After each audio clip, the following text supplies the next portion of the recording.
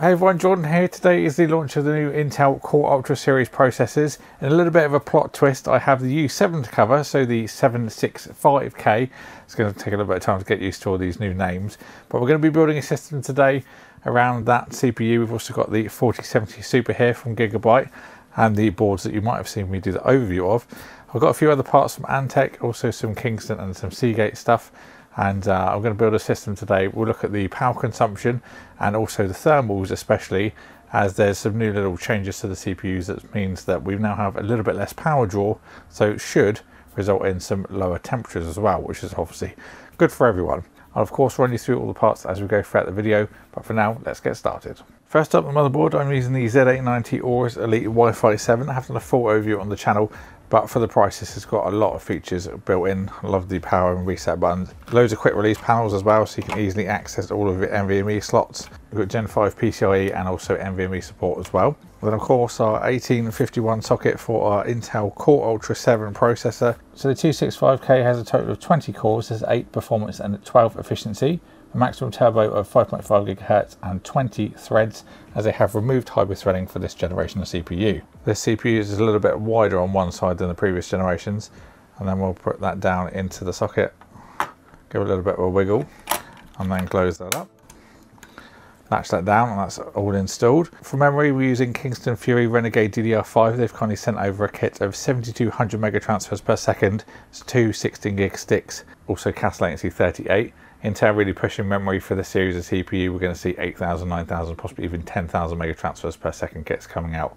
They've also increased the baseline as well, so it went from 4800 as a standard if you don't set XMP, up to 6400 as well, so a big bump there as well. So we'll open slots 2 and 4 and get these installed, and get the notch all the way around,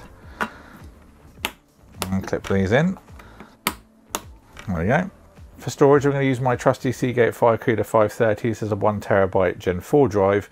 This does have Gen 5 like I mentioned on it, but I will be using more Gen 5 stuff in other builds, especially more higher end stuff. I think Gen 4 is real bang for buck at the moment, where Gen 5 is still a little bit expensive. So we've got a really nice quick release on this, the Q-Latch Click I think it's called, and Q-Latch Plus. A little bit of plastic to take off the thermal pads. And I'm going to install this at 45 degrees, and then push it down and clip it in. And then again for the heatsink, just have to wiggle it into position, push it down, and that's installed. So now we can get our mounting hardware on for our cooler, and we can get that into our case. I'm going to be using the Antec Vortex 360, a 360mm all-in-one liquid cooler. Now, although this is LGA 1851, you can use LGA 1700 coolers on it though. If you are just a bit hesitant and want to double check, then just contact the company that makes your cooler just to confirm it. So I've got all my parts out. It looks to be fairly straightforward, like a standard Aztec design, which is a good thing. Makes life a lot easier. So we're just going to kind of wiggle these parts out to the wider position, and that will go around the back through to the motherboard. We've got some standoffs for LGA 1700. These seem to be the same both sides. That will then thread through. On the bottom of our pump block, we've got these little brackets with the parts that go outwards. That will slide into there, and then we'll screw the little screws in. Do that for both sides, and also take off this film now so don't forget later on. Just going to get my IO prepped. I want to have it looking like this in the case, this way round, and then we'll have the fans exhausting air out the top. So I'm going to put the cables to the back, so it should look something like this. Do that for all of those, and then we'll take the long screws that are included, and they'll go through the fan frame and then into the radiator. So this is the case I'm using for this build, the Antec Performance 1 FT ARGB. I have got a full review on the channel if you want to see this in a bit more depth, but quickly running you through, there's a pre-installed 120, 3 pre-installed 140s. One thing I really like, if you take out a couple of screws in the roof, the top panel just comes fully out, so that'll make our AIO installation really easy.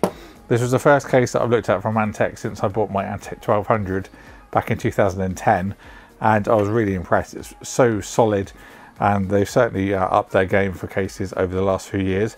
Hopefully be able to look at some other ones on the channel, so fingers crossed for that. Especially that wood one looks very nice that they've just released. So I've routed the cables on purpose this way around, so they'll be nice and easy to cable manage. And we'll just bring this top down, and we can see where we're going to mount it. So for a 360, we're going to be at the very front. So we just need to find our smaller screws from the bag and then get that installed. And we can just bring this in, find the little catch points, lower it down. put back in the little 2 screws it came with, and there we go. So I get our accessory box out of the way. I can get our motherboard installed, get the Aereo pump onto the CPU, then just a couple of steps left. So I've just passed all the cables from those fans through to the back. I'm going to get my power supply out now so we can get the EPS connectors out to connect those a bit easier. Otherwise it can be a bit tricky after the fact. The power supply I'm going to be using is an Antec NE850GM. So fully modular, 80 plus gold certified. You've also got ATX3 compliant, so you can do the 12 volt high power connector without using to use adapters, which is nice. Some simple branding on the sides. Then our modular interface has our 12 volt high power, or the 16 pin, I suppose you could say. Also got an eco hybrid mode on there as well, which is a nice little touch. Got a big old bag of modular cables, then a few Velcro ties, cable ties, and also our screws for the power supply. Also nice to see that they're the right way around. I've had a few power supplies that they're backwards, so good to see that's not the problem here. 12 volt high power, go in the bottom right hand corner here. That shows the right way around. EPS connectors for our motherboard. And then lastly, one SATA for the hub on the back of the case. We've got a back plate for this case, so the power supply will be screwed in and then we'll slide it in after the fact. So just passing the power supply cables through.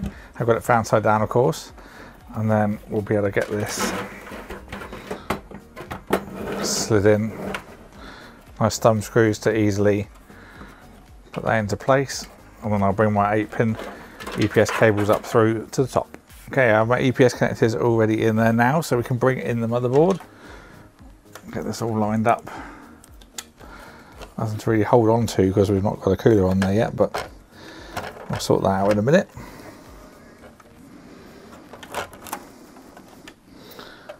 Oh, there we go. There's a little notch there clicked in. So I can now get that screwed in with the included little tray of accessories, which is nice to see in a case.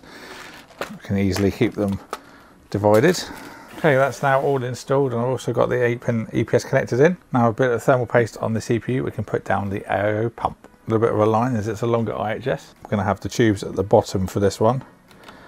Bring that down on there. So I'm just putting these on until they bite to begin with, but then I'm going to screw them down top left, bottom right, top right, bottom left, and then a kind of cross pattern, like you do up a tyre on a car, for example. So then the pressure is nice and even across the IHS. Got a little peel on the Aereo.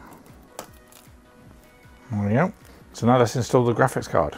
For this one, we're going to be using the Gigabyte GeForce RTX 4070 Super.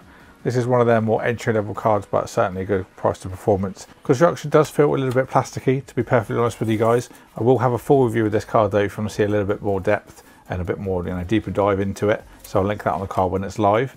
But this could be a good option if you're under a bit of a budget, as it will save yourself some pennies. So take off the little guard, and then we need to undo our top 2 PCI bracket screws. Remember, on this case you have to kind of take out the additional thumb screw to just get the access to that, and then be able to pop it out. There we go. So it does cover the extra one a little bit. So I can bring that card in and get that installed. There we go. And then reinstall the screws. So that is our system pretty much complete, minus the cables. Obviously that's something I'm actually going to do off camera for this video. This is more of an intermediate build guide rather than a beginner's one, but there are loads of videos on YouTube if you want to see how to do that, or just refer to your manual. It's fairly simple, so I'm going to leave it out for this one. But then I can get into the BIOS, enable XMP, do my benchmarks, and then I can tell you my overall thoughts after a quick close-up look.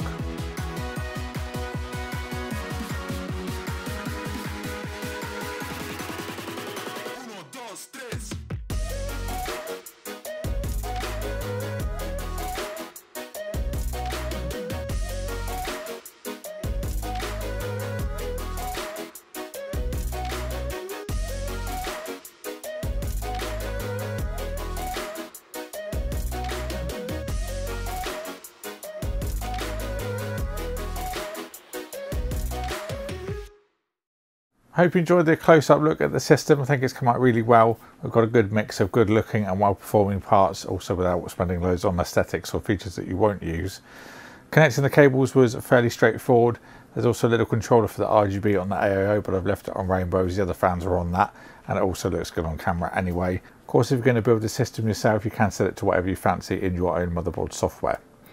I also enabled XMP in the BIOS like I mentioned, so that set the memory to 7200 mega transfers and then ran my usual suite of tests for the system.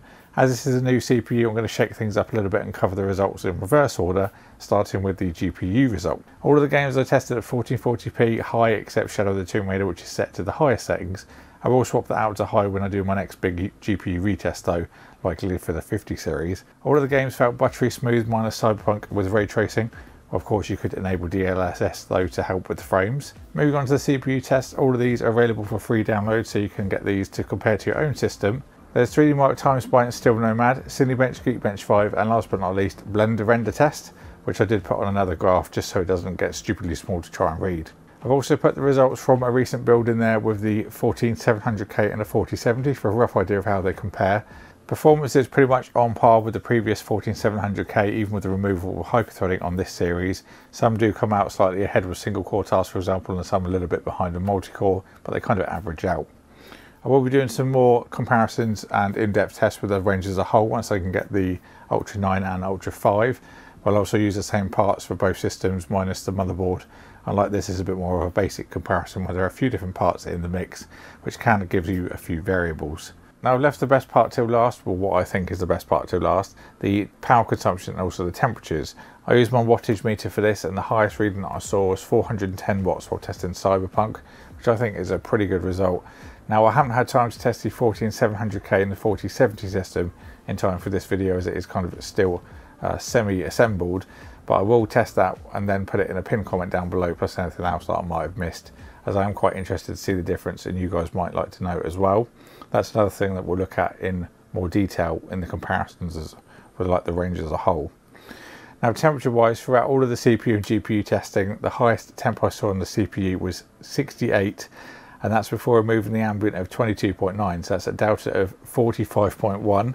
I was really impressed with that result. I wish I actually filmed my reaction to it. Now to be fair, I am using a 360mm AIO, but I did do another build with the 14700K which hit a high of 96 with a delta of 76.6, which also used the 360, so something to think about.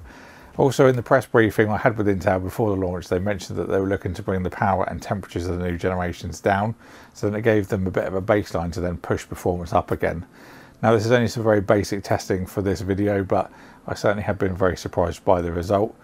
I'm looking forward to getting the other SKUs in so we can see how they perform. I think the i9 will certainly be a bit warmer, but it's certainly a good step forward. Now for the sake of time, I'm going to wrap this video up here. I'm also going to keep this system together for a little while before I take it apart for other videos and stuff. If you want to see anything specific or anything you'd like to know that I haven't covered, please do let me know down in the comments box below and I can reply to that as soon as I can with the answers for you. I'll put the links for all the parts I've used in the description box below if you want to pick any up. Big thanks to Intel, Antec, Gigabyte and Kingston for sending them out for me to use. Thank you all for watching. If you enjoyed it, leave a like and get subscribed, and I'll see you all in the next one.